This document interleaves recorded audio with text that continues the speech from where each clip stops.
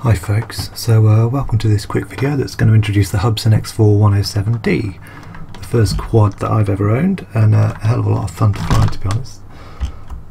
So yeah, hi, I'm Dom, and I've been flying a Hubsan now for a little while.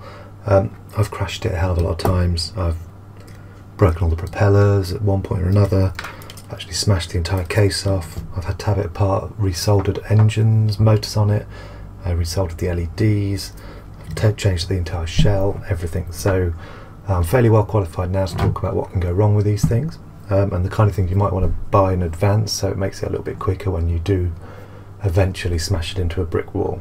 So let's start by having a look at what you get in the default pack. So this is it, a basic Hubsan X107D. What's nice about this, about £35, got 4 2-inch props. It's actually got a camera which can record on micro HD 720p, little slot at the back here. Let's go and pull my little mini SD card out and slot it in. Comes with a battery, it's always helpful, and it also comes with a controller so you can fly the thing, and again that's kind of useful. And what's really useful, and you might not fully appreciate at first, is this thing. So it doesn't come fitted in the box, but if you use this little handy tool that does come in the box, take your props off like so, and then fit this over the motor, stick your props back on,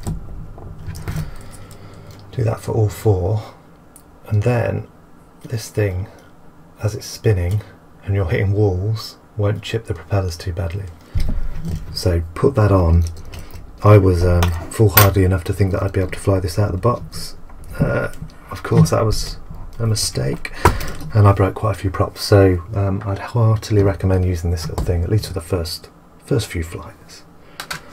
So that's your very basic introduction. I'll take you through what this controller does, and then we'll talk about crash packs. So don't need to turn it on actually. So this left stick here is the power to the engines, so that's how quickly you go up or down.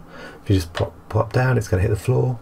You do this, it's going to go up into the sky until it loses reception, so somewhere around there is better. Left right here, that's going to rotate your quad like this. The other stick is all about movement, so that's forwards and backwards like that, and this one here, left and right like this. So you've got 4 different controls here, which can be quite confusing to start with. If you've flown a little helicopter before, then these things are a hell of a lot more stable actually. So you'll find yourself, as long as you take it gently, you'll be able to pick it up. But the first time you go full forwards, you'll suddenly realise how much quicker these things are than helicopters. I'll show you a few videos later on of the speed that this thing can go at. It's pretty impressive, to be honest. So what do you need to buy next then? Well, comes with 4 propellers. So the first time you smash into a wall hard, you're going to chip it. Keep doing that a few times, propellers don't work. So what I'd recommend is you get hold of a crash pack, which comes with 4 sets of propellers, a spare battery, just in case. It's not a very good battery, but hey, it's better than nothing. Comes with a spare case, although you'll notice this one is the wrong case. And it comes with spare motors. And again, sadly, these are not the motors you need for a Hubsan X107D, because I bought the crash pack for a Hubsan B, so pay attention to that when you get your crash pack. But it will come in handy, and just to mention, it's a bit of super glue, probably a good idea as well, to be honest. Next thing you probably want is some of these, which are your spare batteries, and you can also get one of these as well, which is a multi-battery charger. You don't have to charge them one at a time, it's really very boring. So that's some of the basic stuff you want to get with your Hubsan. We turn this thing on now, just see how it works. Boom, there we go. Lights are flashing. Turn the controller on. It has now bound. Give it some throttle, and it flies. I'm not going to take this up in this room, it's very small. But you can fly indoors, although probably a good idea to use your little crash pack thing. So there we go, and just to show another thing, this is your video, little button just there, click the button, start to get a red flashing light. That's now recording video. Hello.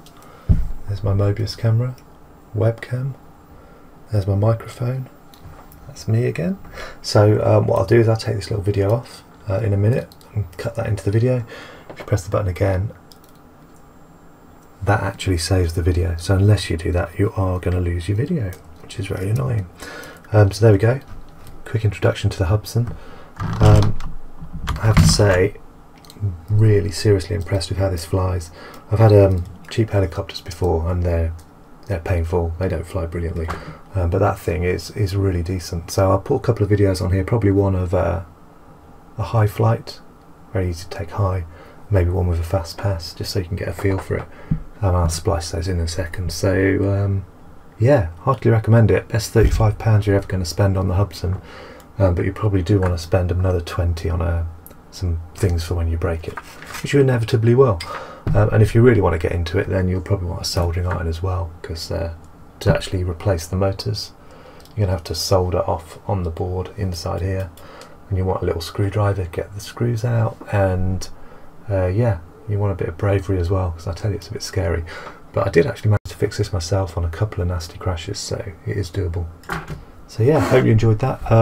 It's going to be a nice comparison actually, because I'm now building a proper 250 quad, which is a very different kind of beast. So we'll see what happens with that one. So yeah, tune in if you want to see what I end up doing with that.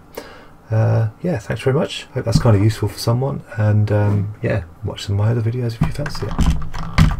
Cheers.